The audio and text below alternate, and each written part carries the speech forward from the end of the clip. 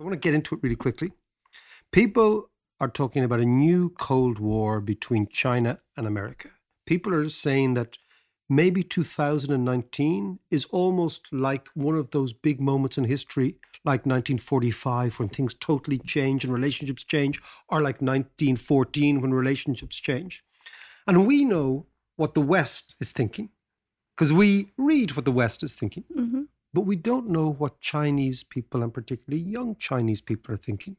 So when you look out from Beijing, what are you seeing?